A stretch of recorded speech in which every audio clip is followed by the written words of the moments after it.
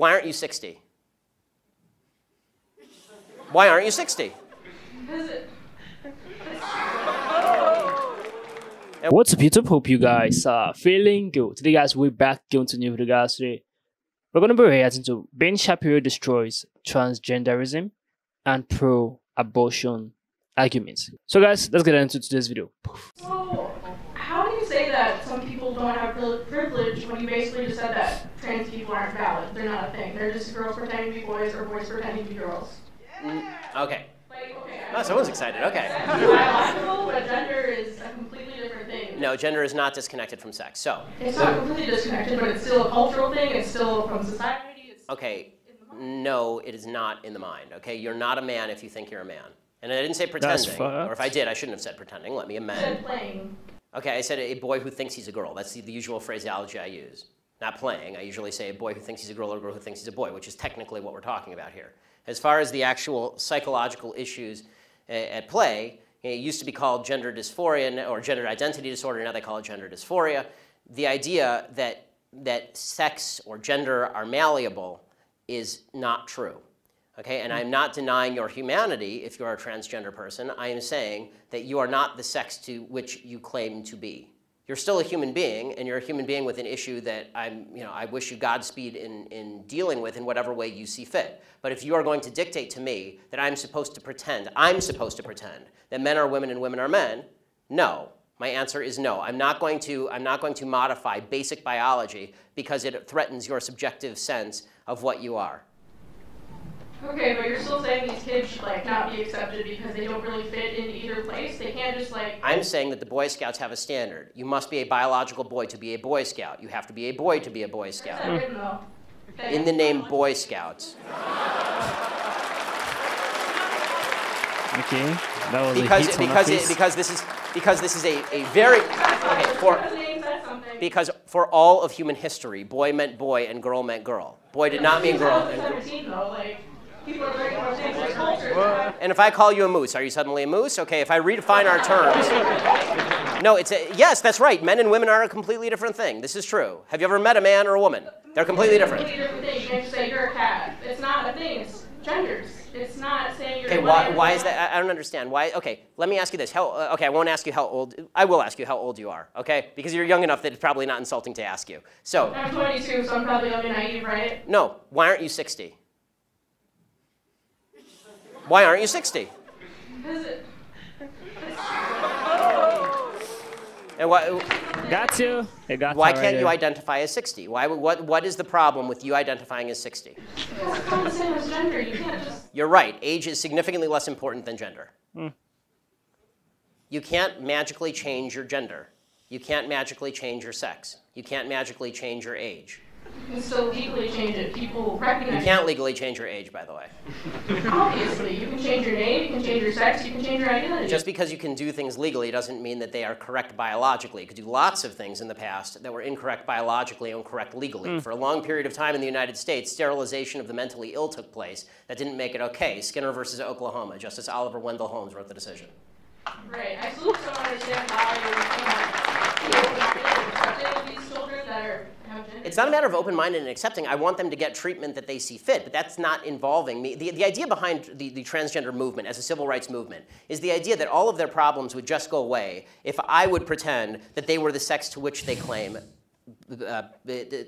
membership. That's nonsense. The transgender suicide rate is 40%. It is 40%. And according to the Anderson School at UCLA, it makes no difference. There's a study that came out last year. It makes no difference. Virtually no difference, statistically speaking, as to whether people recognize you as a transgender person or not, which suggests there's a very high comorbidity between transgenderism, whatever that mental state may be, and suicidality. That has nothing to do with how society treats you. Do you think it could be because of they're bullied at school? No, I don't think that. I do not think that the discrepancy. First of all, I'm against bullying of any sort. Okay, the idea that somebody would beat somebody up is terrible. Okay, as somebody who's viciously bullied in high school, I'm not a fan of bullying. But the idea that the normal suicide rate across the United States is 4%. The suicide rate in the transgender community is 40%. The idea that 36% more transgender people are committing suicide because people are mean to them is ridiculous. It's not true, and it's not backed by any science that anyone can cite. It is pure conjecture. In fact, it's not even true that bullying causes suicide, according to a lot of studies. For example, in the black community, where the idea is supposedly that America is a racist society, blacks are bullied a lot. Okay, in the black community has significantly lower suicide rates than in the white community. In fact, in third world countries, the suicide rate is significantly lower than in first world countries. Suicide actually seems to be a privilege of the upper classes if you actually look at it from a financial perspective. So the idea that suicidality is directly a result of people like me saying, no, men are not women and women are not men, it's not true. It's also... So you think it doesn't impact their identity at all, or their depression, or how they feel about themselves? I think the idea that you're going to sacrifice the entire society's proper definition of sex because you think that there is in legal terms, somebody with an eggshell skull, meaning that somebody who has a pre-existing condition that makes them more susceptible to criticism, that is not a way to run a society. You can't sacrifice truth because some people are going to actually suffer because of the truth.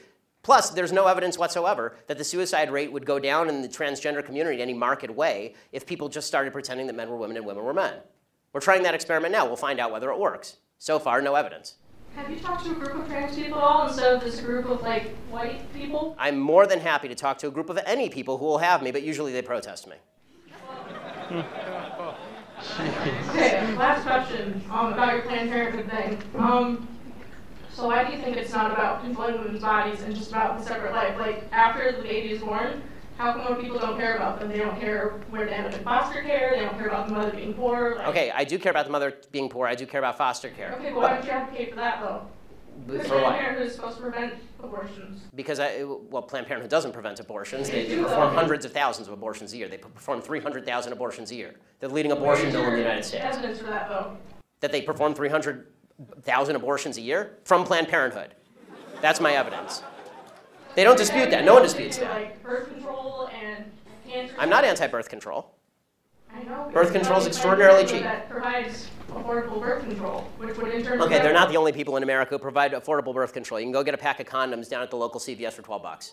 Condoms great. People need medication, too. Yes, and it's true that most forms of birth control are also extraordinarily cheap on an annualized basis. Unless you have a severe problem, most birth control is very cheap and readily available. And I'm not against people going and getting that from Planned Parenthood. As you may have noticed, I'm mostly against abortion. If you want to go to Planned Parenthood and get a contraceptive, go for it. I don't care. I do care when you start killing babies. This is a problem for me. But what about in rape and incest situations? Okay, so this is so here's the question. It's different, yes. I mean, this is a long conversation, and I'm enjoying it actually, which is why I'm allowing you to stay. But the question of rape and incest. First of all, important to note, rape and incest are not only a vast minority of abortion cases, they're an extraordinarily low percentage of abortion cases. So if we can first stipulate that all the other abortions are bad, then we can talk about that other one. Can we do that? Are all the other abortions bad, or are those ones okay? And you're just using this as an excuse to make the other ones okay. They're all okay. Ah, good. Someone who's honest. So, who's the honest fellow? Who's okay? Yay, honest people. Good. I like the honesty. Okay, so all abortions are okay. So, a sign that I can't read because it has lots of words on it. Okay, so I have one question for you and one question only on abortion. Does the vagina, the vaginal canal, magically confer personhood? Answer, does the vagina magically confer personhood? Yeah, raised hands are okay. You, sir. No, the first breath does. The first breath confers personhood. Okay, so if the baby is in the womb and is exactly the same size and has not yet breathed, and you take a knife and you stab the baby in the head, a fully formed 9-month-old baby, it is not a human. The only thing that makes it a human is when it takes a breath. It has to independently breathe. I mean, I'm going to be honest. I'm going to stick to it, yeah, because I'm also pro-capital punishment and pro-selective suicide. So I'm going to stick with it. Selective suicide? Yeah, I assume you mean elective suicide. I mean elective suicide. Elective suicide. Okay. Yes, I'm not going to make someone commit suicide. Right, okay, that's good, because that wouldn't be suicide, that'd be homicide. That, by the way, I'm for capital punishment too, because people who kill people should be killed, but babies who have not killed people should not. And this is my basic position on abortion. So let me just, but I'll get your answer because you're the one who asked the question. Are you willing to stipulate that all the other abortions are bad? Just rape and incest bother you? I mean, no, I believe a woman should have the right to Got it. So it's an excuse, right? So it's an excuse so that we can say that, so that we can take the marginal case and then say that the marginal case applies to all cases. Okay, that's again faulty thinking. But If you want me to answer specifically on rape and incest, here is my basic answer. Rapists should be castrated or killed. You shouldn't kill babies. End of story. But are they ever castrated and killed? Most rapists don't even get convicted. I agree, and that's usually the left side of the aisle because the left side wants to let them out after 5 years in prison. I want them castrated or killed. I'm telling you what my belief is. My belief is not public policy at the moment. But I think, would you agree with me on that one? Can we at least get a little agreement to finish this particular parlay? Okay, should rapists be castrated or killed? Well, yes. Okay, good, yeah, okay, we agree. Thanks. Okay, this was a lot of discussion. It took a while. And some of them love things from gender to sex to abortion to raping and stuff. But the whole point is gender identity. You don't identify as a 60 years old person, or if you're a 60 years old person. Well, a lot of people still don't want to accept the facts. I love how gentle Ben handled this. Also, the person who was asking the question, she was also humble. Let me use the word very humble, because some people would have spark up on instance like that. But she was humble and she just wanted to clarify some certain things and bring to her own knowledge. She acknowledged the fact that what Ben is saying, okay, some of them was true to her, but she still did not accept the aspect of abortion, also gender identity. But it's all right. It's not everyone that accepts it, but the fact still remains that you can't identify as anything. We only have two genders, a male and a female. So irrespective of how you want to choose, it should be your way. It can never be your way. You can only assume it in your head, but it's not what it is. If they had to dig up a body of 80 years ago and want to use forensic to check it, do some autopsy on it, you will see it only comes out to two genders, male and female. You don't change that. It's how we are. It's who we are. We are human. If people were to die now, and let me say 40 or 50 years from now, they do some X-ray, they do some autopsy on us, what is going to come out is male or female. Either you accept you are a horse or a cat or a dog, that is your identity. No one cares at that time. Everyone's, well, is he a male or a female? Period. There is no, he was once a cat, he was once a dog, he identifies as a dog. No one cares. No one wants to care. What they care about is a male or a female. That is that is how we are. We are just two genders, male and female. Whether you accept it or not is alright. It's your own opinion and it's your own thought. Well, the fact states that we are two genders. And the period of abortion, I feel like abortion is really, really, really serious matter, because a lot of parents, a lot of people who have passed through abortion, though did not perform that act and later give birth to the child, after some years, they are very grateful that they didn't terminate that baby, they didn't kill that baby, they didn't abort that child. A lot of people. Justin Bieber should be a victim by now. That is a clear example. Like, well, his mom says she don't abort the baby and the story keeps on going. But look at Justin Bieber today. You see, you don't take a life because it's not favorable to you. You have done the act, and it should, the result is what you have done. Like, what you have committed, the act of sleeping with a person, the result was a baby, and you don't have to kill someone who have not taken his first breath. That is murder. And people are not taking it serious. They feel like, okay, he does not have a life yet, so he's nothing. But it has started forming already. It has started forming already. Immediately, it has started forming. Even first week, second week of the sperm and the egg meeting together, it has started forming already. So you killing the baby, it's a murder. It's murder. You are terminating the life of someone who you have not get to know. So that is it. Ben was calm and he bring out his point. He enjoyed the conversation. I also enjoyed the conversation. That was why I was just into it throughout, paying attention.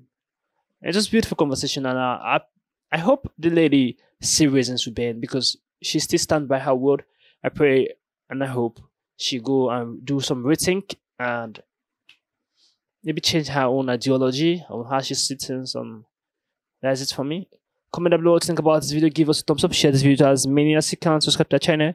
You know how to do it. So see you guys in the next video. Make sure you stay safe. I just want a bag, like an old lady. faded. I'm backwoods smoking, I don't own papers, pass that 808. That don't shake her. Oh, bitch, you know I'm grinding like a pro skater. Baby mama bugging, I'm so quick to hit ignore. Buku bitch in my bed, I